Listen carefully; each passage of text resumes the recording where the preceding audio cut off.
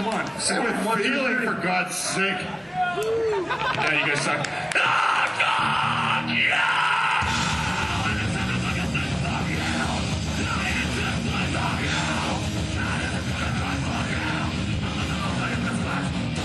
I hate you.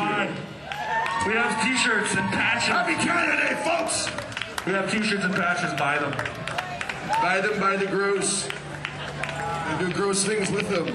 We're also playing here inside with all our blood and all our props and all of our shenanigans. July 13th. July 13th. Thanks for putting up the tent.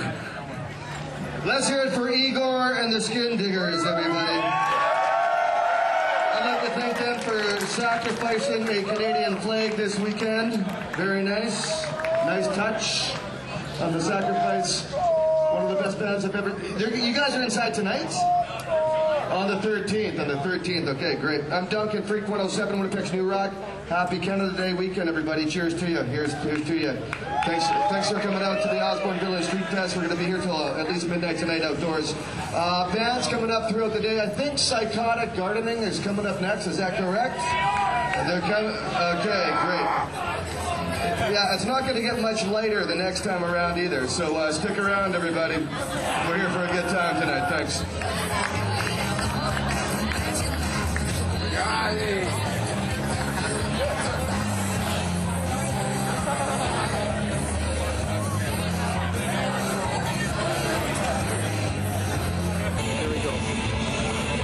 After just watching this video, I was repulsed to see that the Canadian flag is up there with a cut-off head, a dead head. Did you see the dead body that's decapitated? Just the torso of the person? What are we doing in this world? Do we not? I know this is a free country, but there needs to be some boundaries. And I don't know if you don't think so, that this was repulsive and this is demeaning and demonic, but I think we all need to think twice. And I'm talking about this too because just yesterday I was at a house where tenants took off, the door was smashed in, couches, clothing, everything in the house was left. And you think that, okay, that's fine. Well, it wasn't, because there were shoes, clothing, basements filled with clothing. The kitchen is filled with food that's rotting. It reeked. It was so rank you couldn't walk in there. And underneath the mattresses, there's bugs, there's worms, and in a box, there's 4 dead kittens. Now, there's children living in this house. Children who are learning that this is how life is. Now, I just saw a little boy over there holding the torso. A little boy. And you know what? He was like this, doing his fingers, however, with his eyes all... And you know what? What are we doing? Are we worshiping this stuff? The more we worship it, the more we're going to get wrecked.